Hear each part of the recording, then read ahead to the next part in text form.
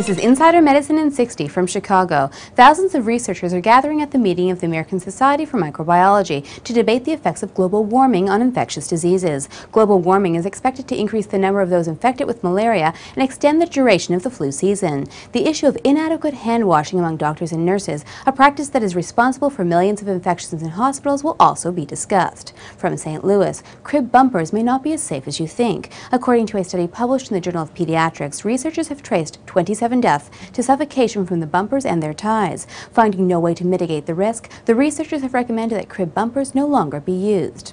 Back to Chicago. Good news from the meeting of the American Society for Microbiology. Adding the drug moxifloxacin to the tuberculosis treatment cocktail can significantly lower treatment times. Over 8 million people develop TB annually, and 2 million die from it each year.